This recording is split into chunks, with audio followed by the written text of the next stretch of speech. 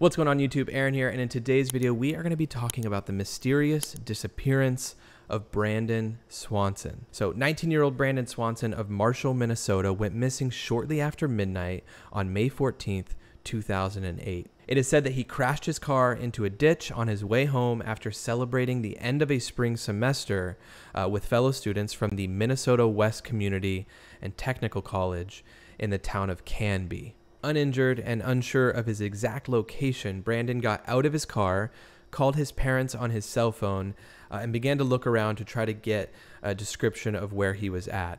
He told them that he believed he was near the town of Lind and said that he could see lights on the horizon in the distance and that he was going to walk towards those lights. So this is the town Lind, which is where Brandon thought he was at when he was talking to his parents on the phone. Now, I don't know if he thought he saw the town of Marshall on the horizon, if those were the lights he thought he was seeing.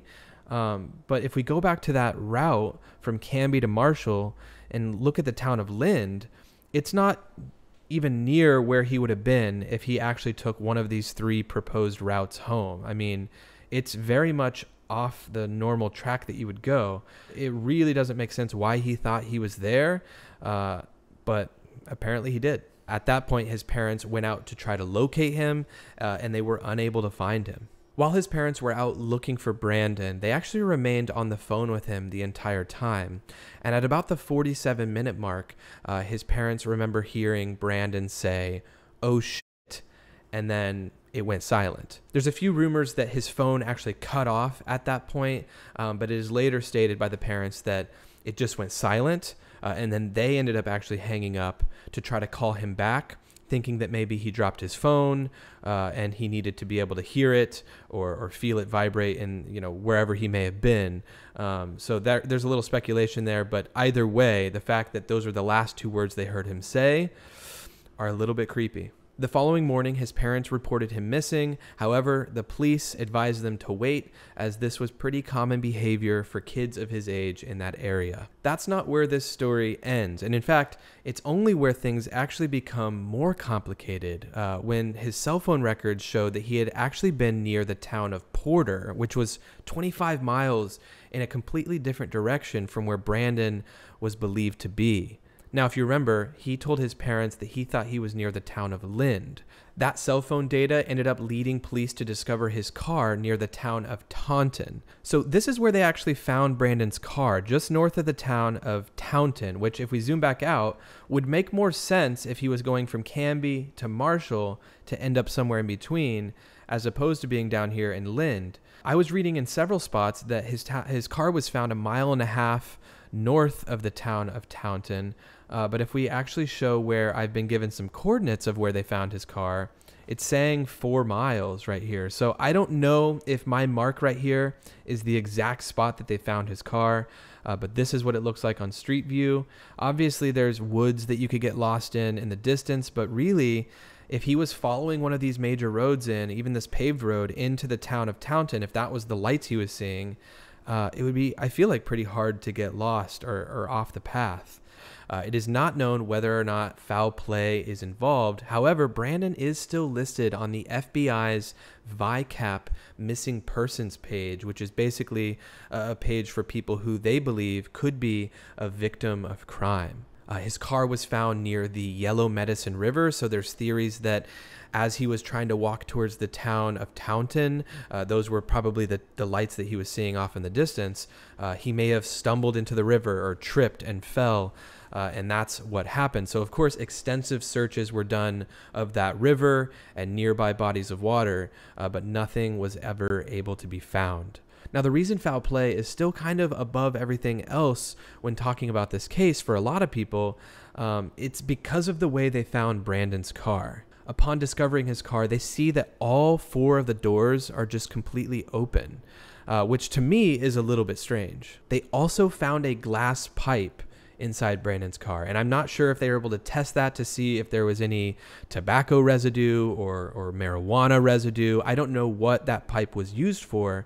But people started to search and go a little bit deeper into who Brandon was. And there's some theories that he was actually caught up in drugs a little bit more than people thought, and that maybe he had a debt that he owed to somebody around the whole drug world, and somebody followed him out into the middle of nowhere.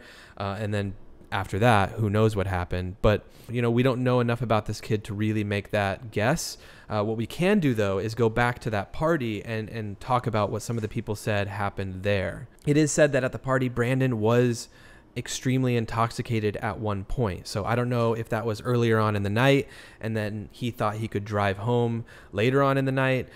Someone also claimed to have seen him take several shots, like one after another. And so to me, I would imagine he was probably intoxicated to some degree, enough to not drive your car by the end of the night. So some people think he was trying to take dirt roads home to avoid police, to avoid getting pulled over, or just to kind of force himself to go slower on his way home. The way they found his car with the doors open, the way he was on his phone with his parents and then just said, "Oh shit." It really, I don't know, it doesn't add up. Now, kind of being involved in drugs aside, if this was just one of those all too common occurrences of people getting behind the wheel after having too much to drink, this could easily be just a situation where he thought he could drive and he clearly couldn't. But his parents said that on the phone, he didn't sound intoxicated at all. So obviously, he could play that off fairly well, I'm sure.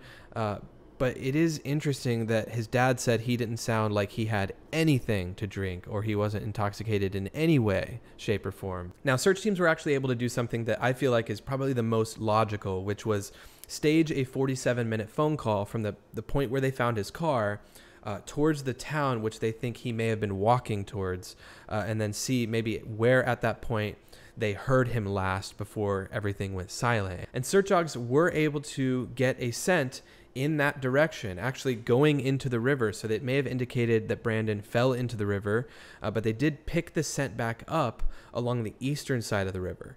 Where they lose the scent, however, was just in a field short of an east-west road that leads directly to the town Brandon was orienting towards. Now, if we go from right where Brandon's car was found, or roughly where it was found, and we go south on this road towards the town of Taunton, this is actually the Yellow Medicine River that they were talking about. Now, I don't know which piece of farmland or which farm in this area is the farm that they were talking about, that they were able to pick up a scent in a field. But I would imagine it's one of these that's really close to where the river would be. So there's not, there's a lot of farms, but there's not that many that are in this kind of intersection here. There is also, and this is kind of a gruesome one, there's also speculation and theories that Brandon stumbled onto a piece of farmland. The elements, it was like in the 40s that night. He may have been wet. He may have passed out and passed away. Or he just was passed out and then potentially was ran over by a piece of farm equipment. Now, I don't know whether or not this next thing is true or not, but apparently the dogs were able to get a scent on a piece of farm equipment on that piece of farm land. So, and after that, actually the farmer was apparently not cooperative in letting them continue to search other parts of his farm. So that's a really weird one. And if all of that is completely true, regardless of what happened prior to that, if Brandon did end up in that area, what happened after, it's a little strange that he wouldn't let them continue to search on his lands. One thing I wanted to look at a little bit closer to kind of try to figure out why or how he would have ended up here north of Taunton is to look at the route from Canby to Taunton and try to find something that sticks out. And the immediate thing that sticks out to me is this spot in the road right here where it kind of curves, right? And so maybe Brandon typically drove this way, and then right here, the road started to curve down. And so maybe he ended up taking this curve a little bit sooner and then ending up north. So it would have looked something a little more like this, right? So obviously these are two different routes here. But if this is where his car ended up, maybe he accidentally, he was on the concrete road and then he took a slight left, kind of like what you do on the highway. Although he would have had to go from a regular concrete road to a dirt road. And so I don't know. I don't know if it's worth exploring, but I mean, that is a pretty specific kind of notch in the road. And so maybe he took that even a little bit sooner right here or right after and ended up over here. Who knows? I'm not entirely sure what happened with this case. There are many theories. I wanted to go through today and look at the different maps and look at the different areas just to show you guys kind of where he was supposed to be going, where he ended up, and obviously where he thought he was when he was talking to his parents, and kind of put it all in and help you guys visualize the story a bit more. So hopefully I was able to do that. And I'd like to know what you guys think down below. Do you think foul play was involved? What are your thoughts? What do you think happened to Brandon Swanson? I'd love to know. And if you like this video, definitely don't forget to hit the like button, subscribe, and hit the bell notification if you want to see more videos like this. And I will see you guys in the next video.